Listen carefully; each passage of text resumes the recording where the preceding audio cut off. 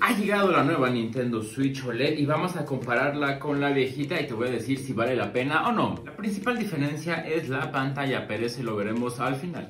El tamaño del hardware y el peso son exactamente los mismos. Las bocinas. En el Switch viejito tienen dos bocinas en la parte de enfrente un poco pequeñitas, mientras que en el Switch OLED las bocinas son un poquito más grandes, igual tiene dos y están en la parte de abajo.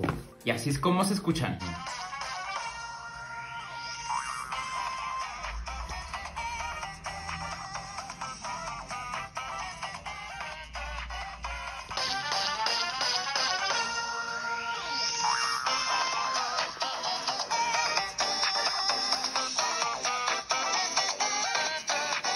Otra diferencia de hardware es que en la Nintendo Switch viejita tiene una patita y en el nuevo Nintendo Switch OLED tenemos una patita que abarca todo el largo de la consola.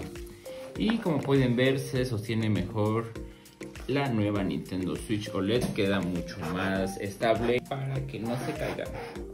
En el apartado del dock podemos ver que el del Nintendo Switch OLED es mucho más elegante. El logo ya no lo tiene impreso como el viejito, este lo tiene en relieve y un poco más pequeño. Los bordes son un poco más redondeados, igual de la parte de atrás, tiene un diseño mucho más elegante.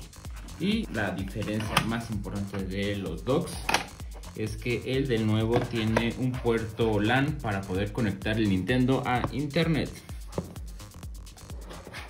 Y lo más importante, la pantalla. Hay dos diferencias. La primera es que la del Nintendo Switch OLED es un poquito más grande. Mira, aquí lo voy a alinear de esta parte.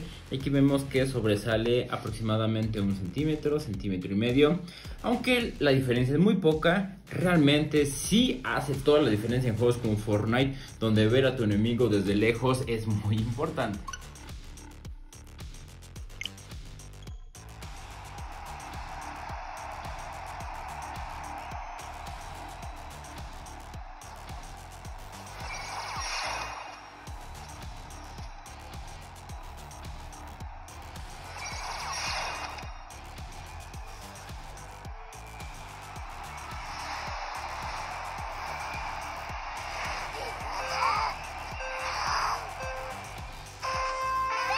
Me importa mucho saber tu opinión. Cuéntame en los comentarios si crees que vale la pena la actualización del Switch y cuéntame si tú comprarías esta nueva versión. Y no olvides que reseñamos nuevos juegos y nuevos gadgets y todo lo nuevo que va saliendo en el mundo gaming. Sígueme en TikTok y en Twitch.